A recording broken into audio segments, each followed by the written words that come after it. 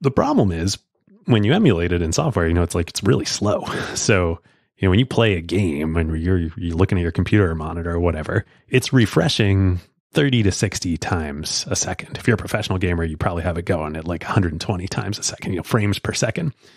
This emulator runs at 1 frame every 30 seconds. So they're going to have to debug this thing in software to save this time, going at 1 frame every 30 seconds. It's just insane. That's brutal.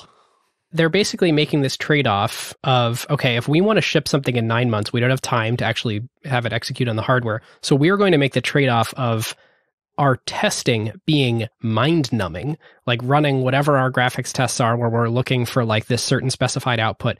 We need to plant someone in front of a screen to watch the new frame render once every 30 seconds and look against some test to verify that the output is correct. And if it is, and this person does that mind-numbing work and sits there just observing and observing and observing, then we will go right to manufacturing without ever producing a physical prototype and ship that.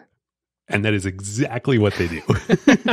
They had to spend $1 million just to get the emulator, hardware and software to do this. Which I think they had generated some revenue, but it was still like a third of the cash that they had in the entire bank account. So they go down to 6 months until they're cash out in the company.